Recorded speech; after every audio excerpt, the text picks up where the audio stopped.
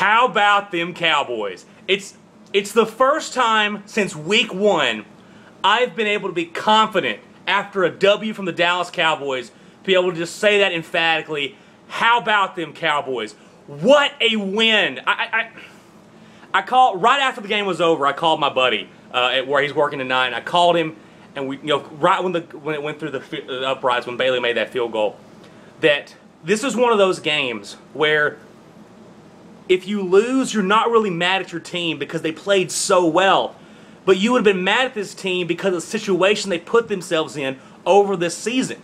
I mean, look, you're not going to win every game of the season. This is one of those games where it is two evenly matched football teams just fighting it out like dogs, see who the best one's going to be that day. And if your team comes up short, you hate it, but you're okay with that because you can see the positives from it. But if they lost today, I wouldn't have been mad about this game. I would have just been mad about, look what they did this season and put them in such a bad position. But that didn't happen. And Dallas just, from the get-go, this looked like a different football team that we haven't seen since week 1. Really, even week 1 was more about just really good execution from the Cowboys and just playing really well.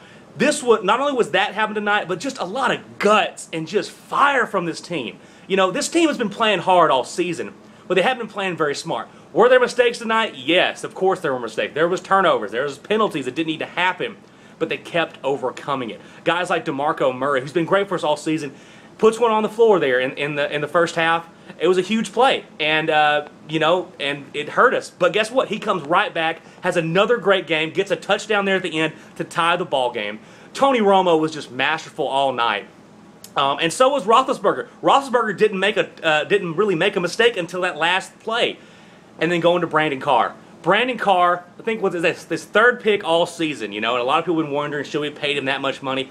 In my opinion, up to this play so far, that play in itself, it justifies us giving him that money because that was a masterful interception because he had to make a play on the ball. He had to turn his body to make sure there was no doubt he got the catch, had the presence of mind that he wasn't touched, and got down to the goal line.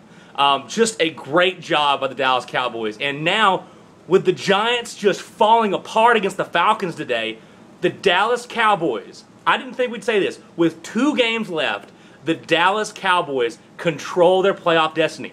We don't have to worry about any other teams on what they do. If the Dallas Cowboys take care of their business against the Saints and at Washington, the Dallas Cowboys are in the playoffs. And no, that's still tough. Hey, look, I don't care what the Saints' record is. With Drew Brees, that's a tough game, and we know what Washington is in their house with what could be at stake. But today, I just want to enjoy. It's always fun beating the Steelers. It's a historic rivalry between the two franchises, and now we've got one up on them just regular season wise. They got more Super Bowls, so they've got that right now. But just a great win for the Dallas Cowboys. Cowboys fans, we really just need to appreciate this one. Dallas fans, this is what we've been asking for all year, and this is what I want. I want a team that's going to fight till the end, play smart, execute well, and give themselves a chance to win at the end.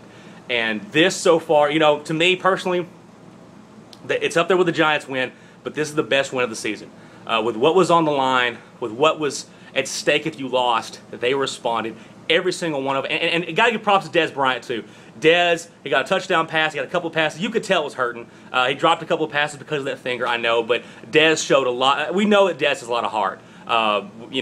Sometimes his decision-making is not always the best on the field, but he's gotten better at that. His last 6 games, he's been a Pro Bowler. He should make the Pro Bowl if he's not hurt too bad.